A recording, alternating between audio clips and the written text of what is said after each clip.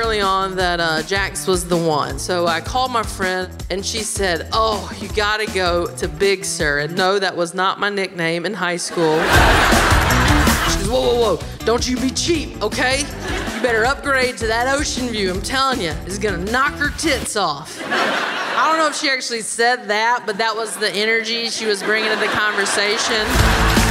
So I called ahead and I said, can you guys help me make our room look like it does in The Bachelor? I don't know, ladies seem to like that. Can we get some candles and rose petals? How about some champagne? Ooh, how about some strawberries? But let's dip them in chocolate, otherwise it's fruit. So I paid a bunch of extra money, got this ocean view that's supposed to be great, and off we went. We finally get up there, and it is just fog, fog, fog. Just a hateful fog.